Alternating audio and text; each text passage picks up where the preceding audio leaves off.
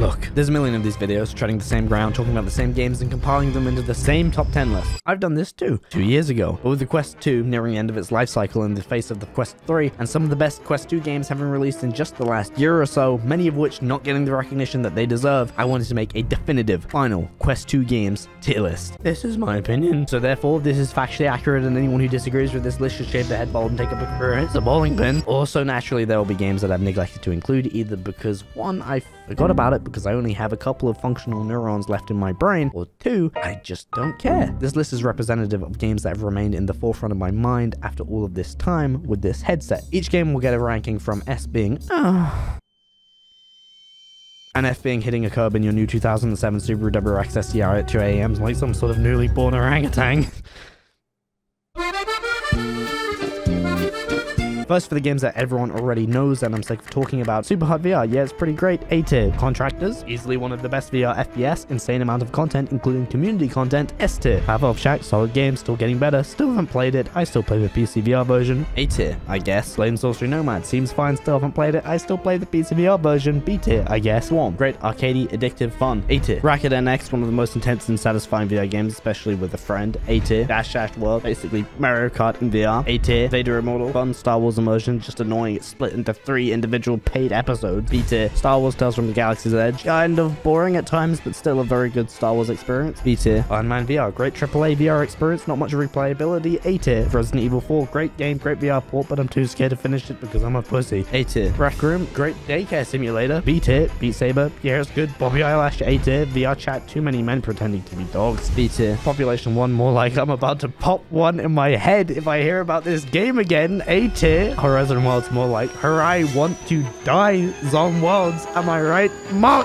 F tier. Okay, those are the games I actually want to talk about, and if this ends up being useful, like and sub would go a long way in me not crashing my Subaru into a curb because I drove in a storm at 2 AM. Breach was released earlier this year and is basically the most Rainbow Six Siege of all Rainbow Six Sieges in VR. I think most of you probably know this by now. Unfortunately, due to this line being continually parroted by every VR YouTuber under the sun, not many people who haven't played the game yet really understand just how far ahead this game is from the rest of the VR industry, but instead only know it as Rainbow Six Siege in VR, which in fairness, it is. Don't get me wrong, Breach has clearly started as a borderline VR ripoff of Siege, and I don't blame them. I'm all for having Rainbow Six in VR, from the rappelling down buildings, spraying detonation foam on windows, and blowing them up as me and the boys swing in to come face to face with Mark and your mother. It's a pretty dope concept on paper, and in practice does work really well in VR. But beyond this, Breach has continued to frequently add new maps, full weapon customization, visual upgrades, levels, new animations, with full dedicated developer update videos to go along with these changes. The Breach's development team came in extremely hot with this game. They knew exactly what they were doing, they listened to the community, and are still cooking today. It's refreshing to see such a competent VR developer that just gets it. I love this game, I play it with my brother, and the teamwork, the ridiculously smooth gameplay, the great optimization, and the very clean, colorful art style makes this a borderline perfect VR game in my opinion, and by far one of the best VR FPS titles in VR of all time. It's about $30 and is worth every penny. This is an insanely easy S tier. Space Pirate Trainer is an OG VR game. It's been there since the Vive days, but it got a Quest release back in 2019. It's a simple arcade wave shooter. You switch between dual wielding pistols, a shield, a sword that can suck enemies towards you before slicing them in half, all while picking up power-ups along the way. I've used this game a lot in the background of videos, and like your mother, it's quick fun, especially with a group of friends taking turns to set the highest score.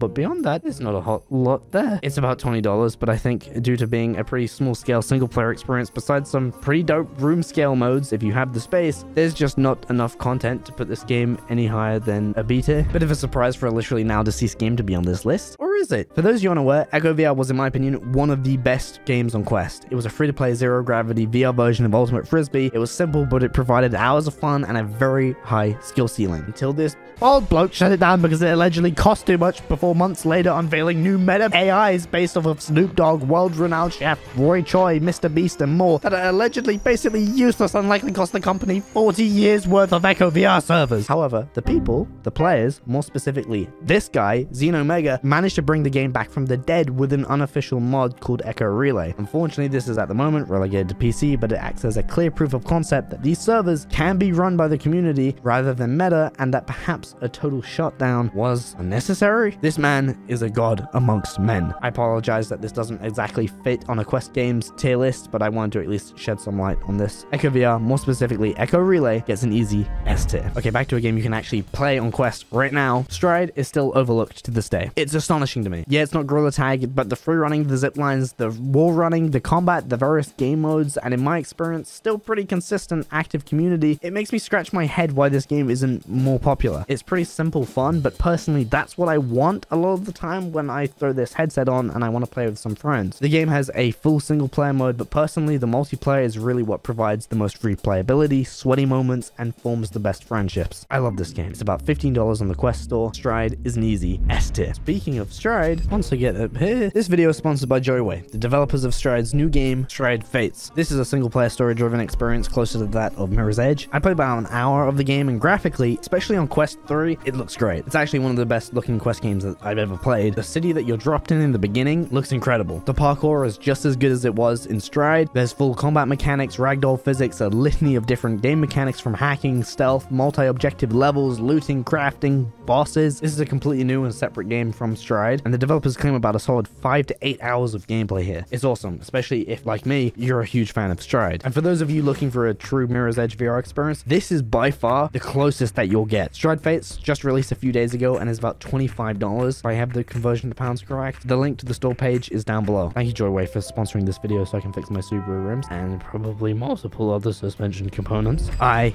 love this game. I love these people. This is the team behind Veiled VR. Veiled VR is a first-person shooter, a very good first-person shooter. The gunplay, the great range of game modes, the weapons, the utilities, everything here is so clearly made by people who continually play their own game over and over and over again. On the surface, this looks like just another VR FPS, and it is, but in practice, it's such a good VR FPS that so many others just become obsolete. Here's me playing with the devs for about an hour. I haven't had this much fun in VR, I would honestly say, in about a full year. The gameplay is so smooth, everything is so functional, the map design for the most part is so clearly directed that getting into seriously competitive beef with the opposing team and sweating it out with your own team to win happens very naturally. And most importantly, the developers actually listen. I mean, really listen. And when I think something's shit and I tell them that it's shit, they listen. Veil was already on this list when I started writing it, but somehow I guess Lord Zuck above knew, and the Veil team reached out to sponsor this segment about how the game is releasing on Quest through App Lab on November 13th, likely the day that this video is releasing. The game has full crossplay with Steam, and if you already own the game on Steam, you can connect your account to share cosmetics and progression. The full Quest store release will be in early 2024, along with new guns, maps, and modes. The App Lab link is down below. Go play now. I might see you guys on there. Veil VR gets an easy S tier. Straight up, it's one of the best VR games of all time, if not the best. It's so fucking simple that it's not even funny. It's actually kind of painful that realistically simulated VR table tennis is more engaging, fun, and addictive than 99% of the Quest store. I'm not going to explain. Just trust me. Go buy 11 table tennis now for $30. Play it with a friend if possible. Play it for at least an hour. After that hour, I think you'll understand. Easy S tier. Bone Lab, I have to be honest, is a little rough in the Quest 2. At least back when I played the game at launch, it suffered from some jank, some performance issues, and just continually being compared to its bigger brother, Boneworks. Look, separate from Boneworks, Bone Lab is a fun, story-driven sandbox experience with hours worth of content. Combat, the enemy types, the avatar switching mechanic, the incredible soundtrack, the diverse array of levels. Bone Lab was seriously overhyped and overshadowed due to Boneworks. But a year later, this is genuinely a great game. And despite being a steep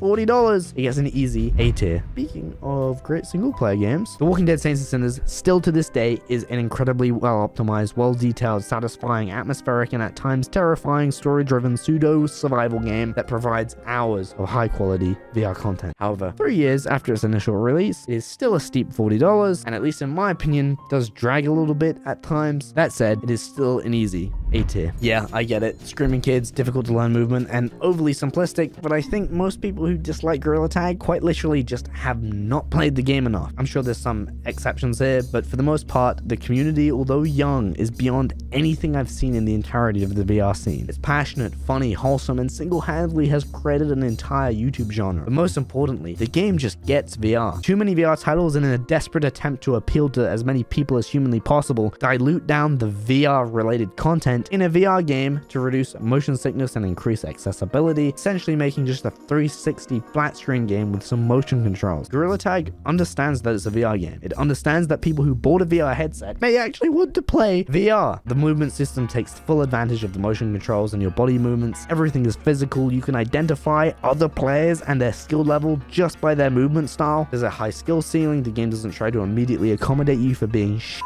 like so many modern games. It makes you feel like trash because you are. Seeing other players scramble around the map at breakneck speed inspires you to literally physically train and learn the game's movements. It's the most rewarding VR game that I have ever played, and it keeps me coming back after years. I truly love this game, and I straight up think it's one of the best things to ever happen to VR, period. The popularity reflects that. It is undeniable at this point. Gorilla Tag gets an S tier.